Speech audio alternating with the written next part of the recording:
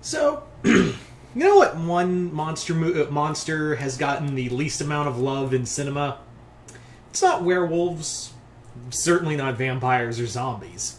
No, the one monster I think above all others who has gotten the least amount of love in horror cinema is the Mummy.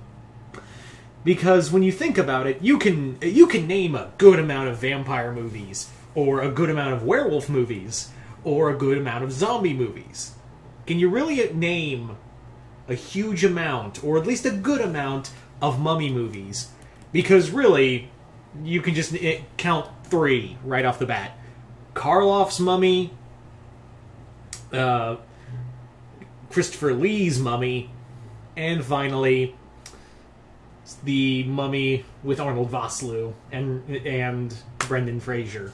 That's literally it. 3.5 if you want to count the segment in Tales from the Dark Side movie with a mummy in it. So really, if you want to go all out, 3.5 stories out of the mountains of mummy films. There have been not a lot of good ones, and I thought it would be kind of fun to do a bit of a pitch for like what I would do as a story about a mummy. Not specifically like Imhotep or whatever, but like a horror film of the mummy, like of an Egyptian horror film based around a mummy.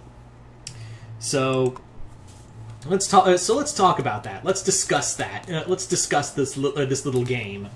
So, a mummy film, I think, usually talks about like a curse or like some great evil that will befall the raiders of the tomb, but they never really go into it. It's usually the mummy gets up and kills people. That's usually what it is. And I think that's the big problem with mummy films. And I think the one who understood it best as a...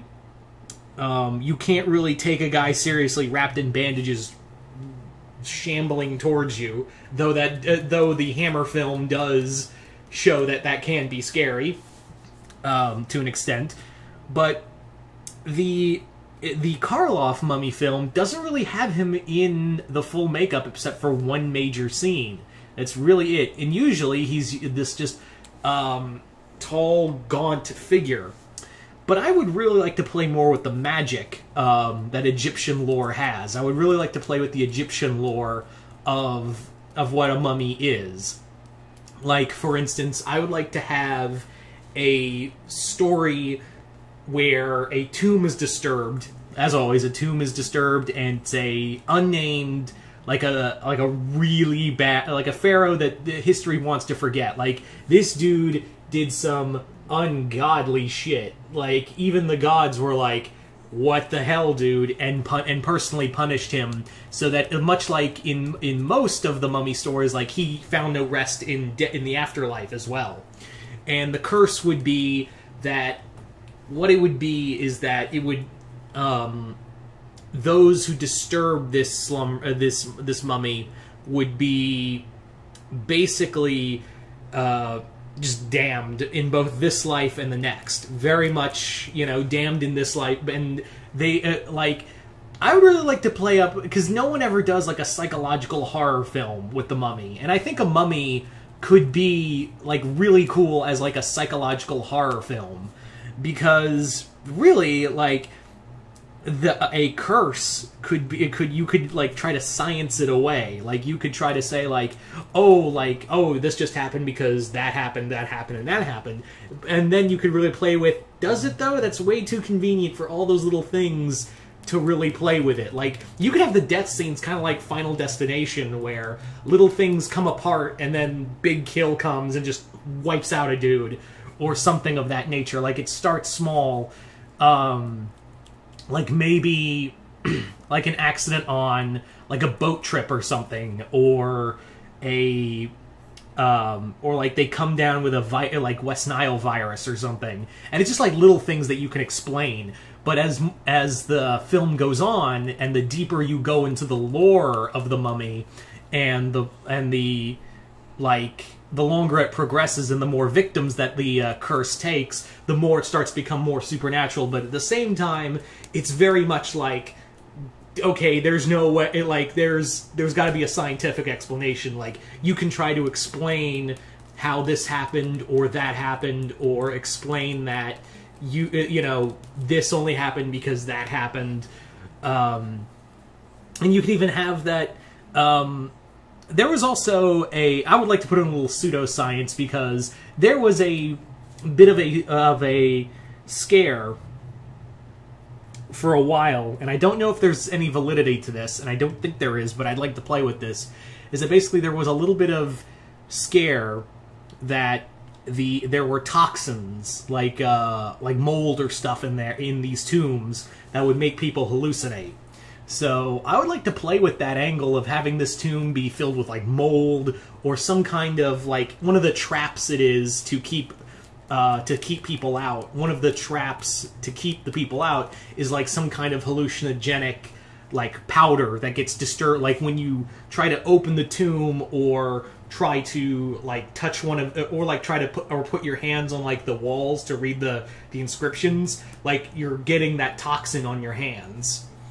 Yeah, I would like to play with that, like, and I'm not saying, like, oh, you're just gonna science away all the scary shit. No, I just want to have it, like, at first, like, play with the idea of there's got to be, like, a scientific explanation, because very much like the King Tut's tomb, several people did die, but there was no curse on the temple. I should state, and I think a lot of you guys know by now, that there was no curse on King Tut's tomb. It was just a bunch of, you know, happenstance that happened to those people who died, and B, some idiot just misread the tomb. Like, that was the main thing, is that some idiot just misread the entrance to the tomb, and that was really it. But I would like to play with that, like, is it stuff we can just be but no, as the movie progresses, it would be like, no, there is a fucking curse.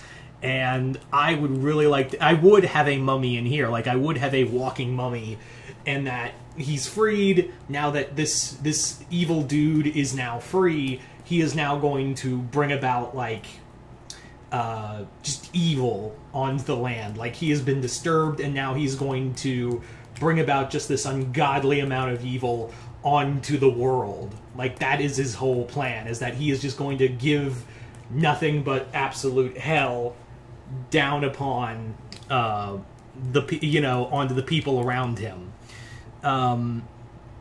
The other thing I would really like to play with is, like, the mythology of the Egyptian gods, because a lot of them are malevolent, but if you piss them off, they're anything but malevolent. Because yeah, the Egyptian gods for the most part were chill gods. It wasn't like with the Greek gods or the Norse gods. Well, the Norse gods were pretty chill too, but, like, the Egyptian gods were, like, pretty chill themselves until you pissed them off, and then they were they were not kind. So I would have it that the Egyptian gods would definitely play, like, another aspect here, is that the Egyptian gods are cursing these people, this group of people who have disturbed this one mummy they did not want awoke, and now, like, they are personally dragging them to the gods are, like, bringing them to the underworld to torture and maim them for all eternity in death as well as life. So yeah, admittedly, like, this was one thing that, like, apparently Clive Barker wanted to do with his Mummy movie, because for those who don't know, Clive Barker was going to do a Mummy movie back in the early 90s until that got scrapped, and then it went on to be the Mummy film went on to Scott Somers, who would make the Brendan Fraser Mummy films. So yeah, I'd really like to play with, again, like, just more of a psychological aspect to the Mummy and everything else, because again, like, I think there's so much potential for a good Mummy horror film. But really, we've only had three films. We've really had only 3 good movies out of the mountain of crap and it's a tiny mountain too. It's a tiny mountain of crap for Mummy films. It's not a big hill, and when you do see a mummy film, it's usually not good unless it's got Karloff, Brendan Fraser, or Christopher Lee and Peter Cushing in it. Those are the only three as good mummy films. Or maybe I'm just missing one. Maybe you guys have seen that one that you really enjoyed and should just let me know in the comments below if I'm forgetting a good mummy movie. As far as I know, there's only been 3 good ones out of the tiny... Because again, I feel like The Mummy, out of every other monster, that's the one that's been getting the least amount of attention, and not good attention. Not only that, like, the Wendigo is getting more... I'm seeing a sudden increase of Wendigo films than I am... And not to say that that's bad. I really dig the Wendigo as a creature. But, like... There's going to be more Wendigo movies soon than there are mummy movies. Anyway, so yeah, I hope you all enjoyed this. Just comment below, let me know what you guys think, and I'm Mr. Multiverse. I'll see you next time in the Multiverse.